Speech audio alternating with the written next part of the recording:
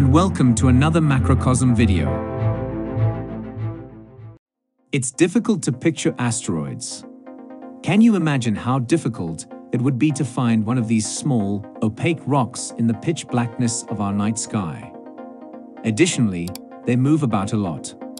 Asteroids go around the Sun as Earth does, and many asteroids become visible in the sky when the Earth spins. But astronomers don't give up lightly, and they are quite interested in studying asteroids.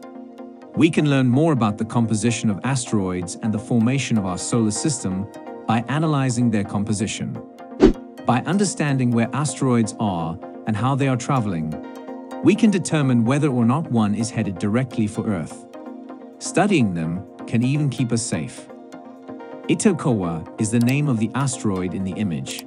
In 2005, a Japanese spacecraft by the name of Hayabusa visited there and took various pictures, one of which was this one.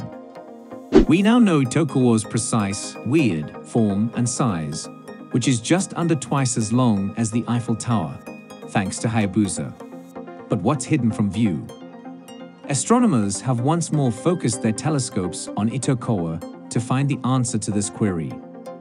Astronomers have been able to see inside Itokawa's stony core by closely observing how the asteroid rotates and utilizing precise measurements of its odd form. And what they discovered was quite weird. The asteroid appears to be constructed of two incredibly dissimilar rocks that have combined within.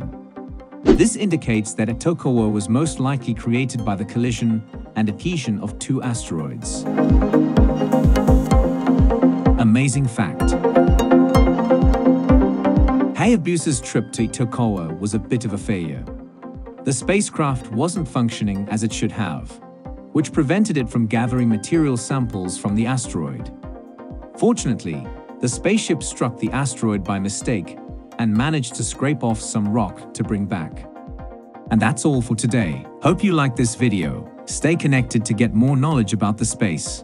Please like, share, and subscribe to our channel.